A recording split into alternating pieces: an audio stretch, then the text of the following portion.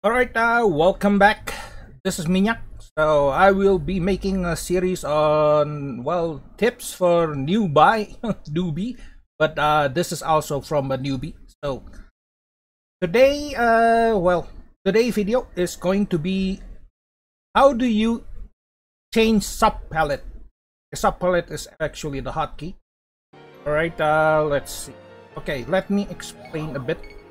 Okay, if you are okay to get into the main menu, you have to press escape, right? And right now you could the subpalette is right here under, well, armor, weapons. This is the subpalette. Okay, you can actually have, well, you can have 1, 2, 3, you know, pretty much the entire thing. So how do you switch from 1 to 2?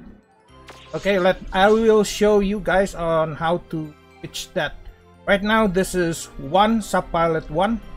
So what you want to do is, well, in PC, what you want to do is bring up the switch weapon menu. This is the switch weapon menu. So you press either R or F to switch weapon. Okay, but to change subpalette,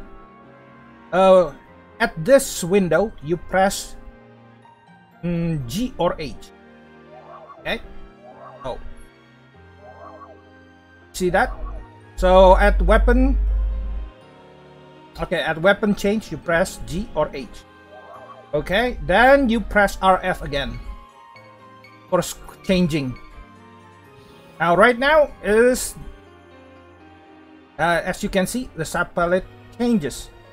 So you press the weapon change, press G or H, then press R and F again, or scroll down with your mouse to change the subpalette again, or back, or 2, whatever you want. There's 3. Actually, this is well, about 3. One that you can actually change is first 3. Okay.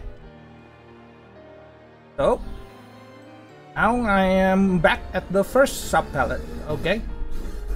Yeah, I don't understand how they the decision making behind the game to, you know, to create a changing subpalette like this.